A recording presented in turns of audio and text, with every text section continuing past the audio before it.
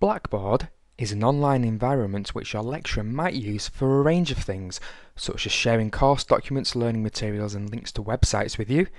They might ask you to submit your assignments through it, to take part in discussions using it, or to do a range of other things. So it is worth knowing how to use it, and in this video we will cover the very basics of how to use Blackboard. You access the Blackboard login page through the Go portal. The link is here at the top of the page. The login page gives you information that will help you as you get started with Blackboard. The first time you use Blackboard, read through this information and follow the instructions. Then, when you're ready, click on the Click to log into Blackboard link.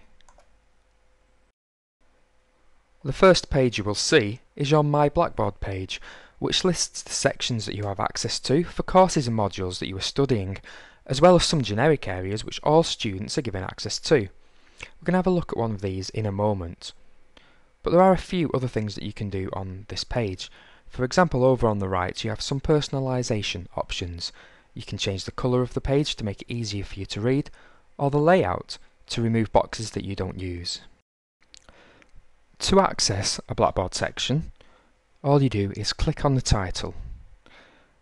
We're going to use the bottom section. As you can see underneath, there are two notification icons, one telling us that we have new discussion posts available and one telling us we have new assignments available, and they're useful so that you can just pop into Blackboard, have a look at the My Blackboard page and see if there is anything new in there. So we're going to click on the title to enter the course. All Blackboard sections will look slightly different, but to introduce you to the environment we'll look at a typical one. As you can see, there are three main areas to the home page.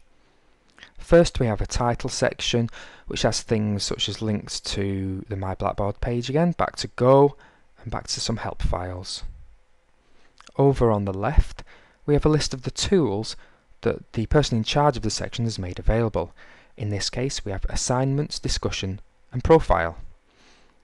Next to assignments and discussion there's a little green square with a white star on it, and this tells us that there are either new discussions or new assignments that we've not had a look at yet.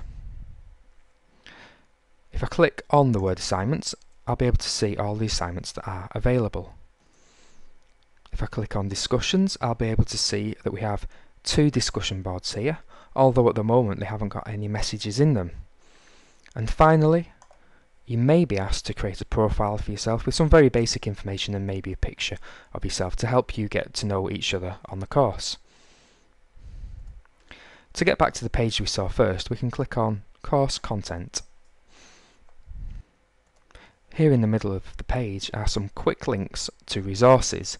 These are folders, so there may be documents within each of the folders, but your lecturer may make documents available on this home page. So that's a very simple, quick introduction to Blackboard, what it is and how to access it.